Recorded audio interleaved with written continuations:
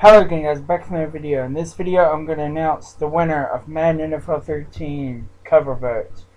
Both of these players are pretty good players. Cam, it's coming up to his second year in the league. Calvin's been in the league for I'm not quite sure how many years.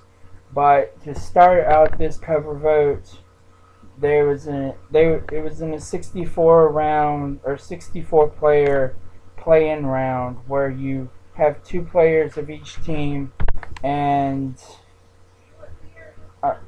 two players from each team, and you pick one player from each of the teams, and they will go on to represent the team in the 32 round, which Cam Newton was the number 1 seed and Calvin Johnson was the number 6 seed. And it's been going on for 7 weeks now, and it came down to today at 5 o'clock. Well, actually it was almost 6 o'clock because they waited to the end of the show on Sports Nation to announce the winner. And I will announce the winner by exiting out either Calvin Johnson or Cam Newton's.